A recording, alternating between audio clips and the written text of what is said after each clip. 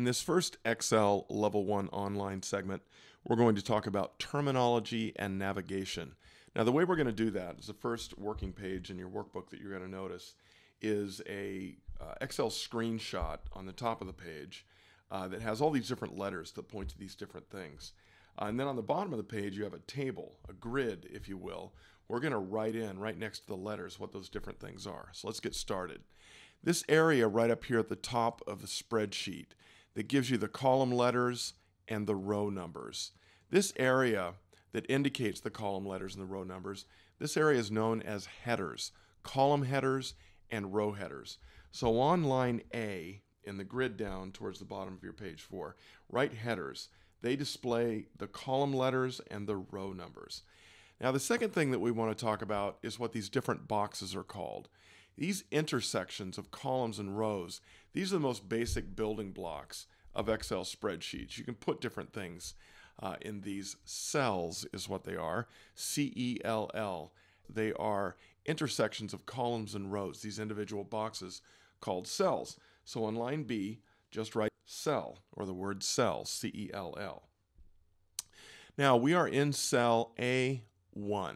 One of the ways that we know we're in cell A1 is right up here towards the top.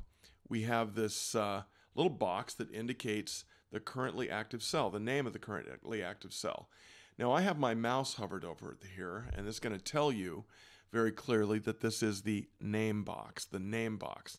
And so this will be the answer to C, the name box. It displays the name of the currently active cell, or the top cell, or the first cell you clicked in a range of cells.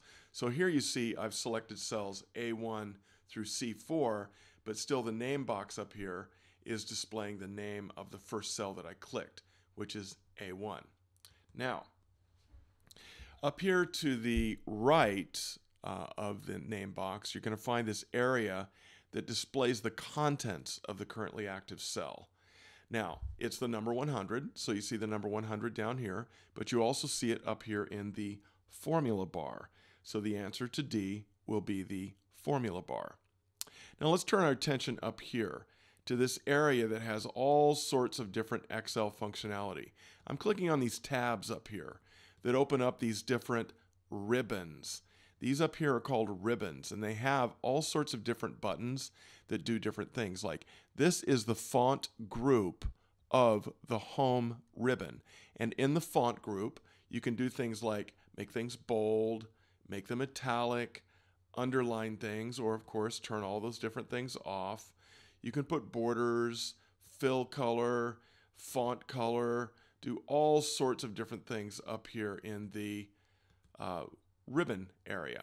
So right next to the letter E, write ribbon, ribbon. Now, these different tabs up here that open up different ribbons, like this was the home tab that we were messing around with down here, but this is the insert tab. And in the insert tab, you have different graphic options and different things you can do. On the page layout tab, as we'll learn later, there are different things that you can do with printing and some of the other ways that you can kind of lay out your information to make it look good when it gets printed out. The formulas tab, all these different ribbon tabs up here open up different ribbons. So next to the letter F, write ribbon tab. Now, let's turn our attention down here to cell A1. Now, I'm actually in cell A1. I know that for 3 different reasons. The A is highlighted and the 1 is highlighted in the header area. It says A1 up here in the name box. And then we have this box that's currently around A1. Now, a lot of people, when they look at that box, they think, well, that's a border. Well, it kind of performs the same function as a border in that it's highlighting something. But this is highlighting something that's active so that if you format it or do something with it, it will be done to what's highlighted. So this box right here, whose purpose is to mark the currently active cell or range of cells, this box that currently surrounds cell A1 is known as a marquee. Now, I'm going to tell you how to spell that one. On line G, write marquee, M-A-R-Q-U-E-E. Now, right below that, let's talk about one of these ribbon tabs up here. The File tab is the ribbon tab. Now it's green, so it's kind of special, right? Has things like save, save as, open, close. We'll talk a little bit more about the file tab here in the next segment. But the answer to line H is going to be the file tab. It has a lot of this core functionality and some of these core settings that we can play with in Excel to make Excel work just right for us. So on line H, write the file tab. Now I'm going to hit escape to get away from the file tab. And what I want you to notice is that we have all sorts of different buttons that we can choose from up here. But the buttons that we want to be able to use all the time, we're going to put on this special toolbar that Excel has given us that I'm going to explain here in a future segment. This special toolbar that we put buttons on that we want to use all the time is known as the Quick Access Toolbar. Now you don't have to write all that out. What I want you to write on line I is the QAT, short for Quick Access Toolbar. And the whole purpose of this thing is to put the buttons on here that you want to use all the time so they're quick access. So you can see where to go to get them. We'll talk more about this in a future segment.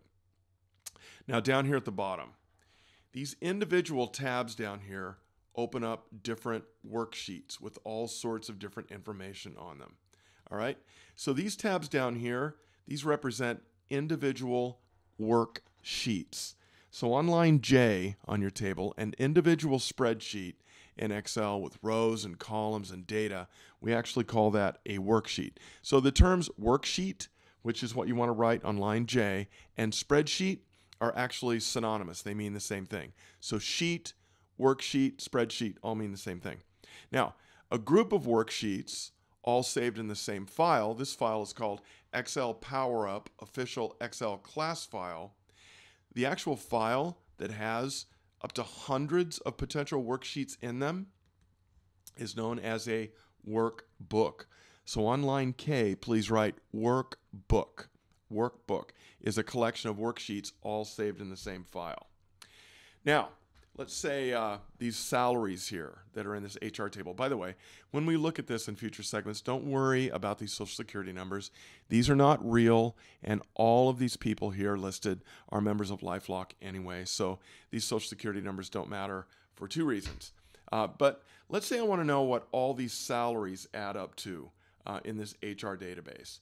So if I highlight all these salaries with my marquee, one of the things I could do is I could write a formula or a function. We're going to learn about that later. But one thing I could do to just quickly get that information is look down here on the bottom of the screen to this area known as the status bar. And down here you'll see $1,128,000 is the total. $85,000 is the largest salary.